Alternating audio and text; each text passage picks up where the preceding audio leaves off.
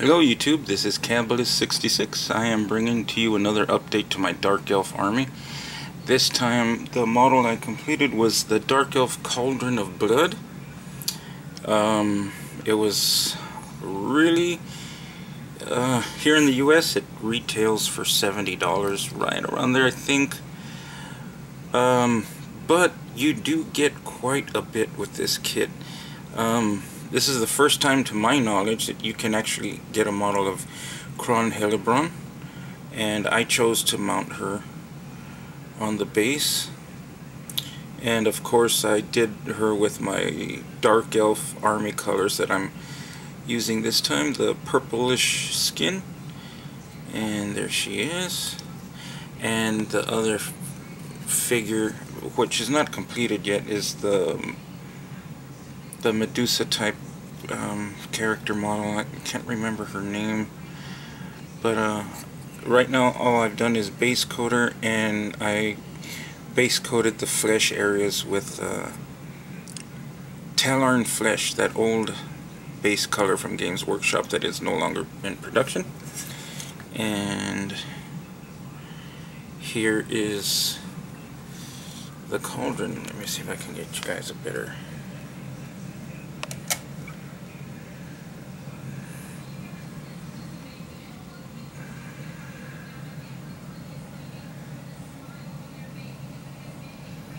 Turn it around.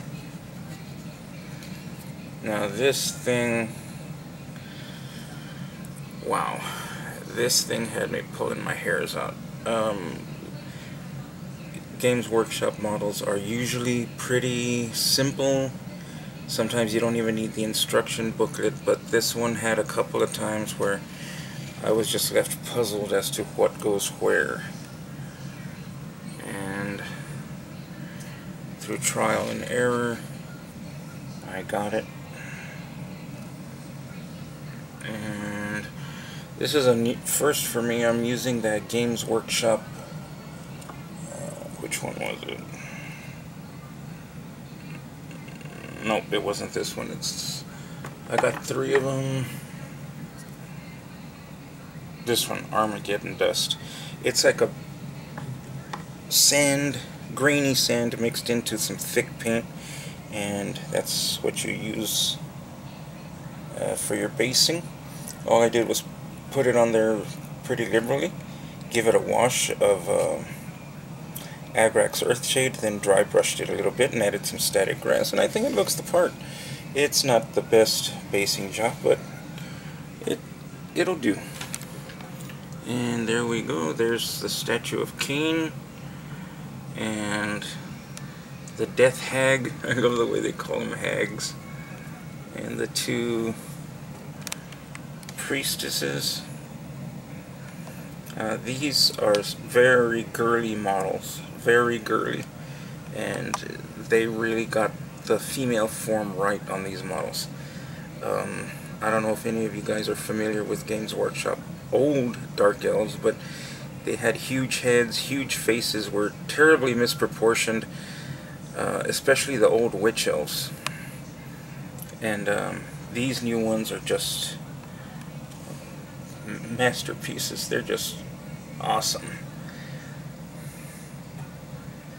And I loved building and painting this kit. It was a joy from start to finish. I'm not 100% sure that I'm done with it. I may give it some small details here and there. Like for instance, I'm just now noticing I did not highlight the gold here. This is just plain Balthazar gold. And I had been experimenting with other golds. I tried this stuff from Vallejo, that liquid gold. I would advise, if you're not very paint fluent, skip it. Don't get it. It's very, very difficult to keep from getting very grainy and thick. You pretty much have to add alcohol to it every time you dip your brush in it, and just not worth it in my opinion. And the Games Workshop Balthazar Gold and the 2 highlights work very well for me. And I don't know if the light is picking it up, but that was done with Games Workshop metallics. And this right here was done with the gold areas on there. It was done with a different method of I will not be using again. I'm just going to stick with the Games Workshop metallics. That is mixing shining gold, which is of course is no longer in production, with some brown, and then mixing shining gold with brown and yellow ink, and then highlighting with shining gold. It's too thick. For a first try, I should have picked a model I cared less about, because this model I really enjoyed, and this is going to be probably the centerpiece of my Dark Elf army. So there we go, YouTube. If you have any comments, anything you'd like to comment on, ask about, did I miss something you guys notice? Hey, dude, you forgot to paint this, or dude, look at that, you left a glue spot there, or something, you know, or hey, dude, you did pretty good, you did all right. I mean, I appreciate any and all comments. And I'm going to do a short video on her. I was contemplating doing a tutorial on her, but since yeah, look at the rump they gave her on her. That girl got some back, snake woman or not, you know. Yeah, anyway, since I've been transitioning to doing stuff with my airbrush more and more, I think it'll be a little difficult for me to do a tutorial on her, but I may change my mind and do it anyway.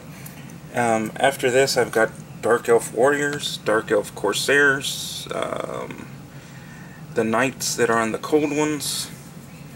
I've got some of their new chariots, and oh, of course, up here in my, let's see, here we go, the Witch Elves. I bought a box of Witch Elves, and I think they're going to be next, possibly.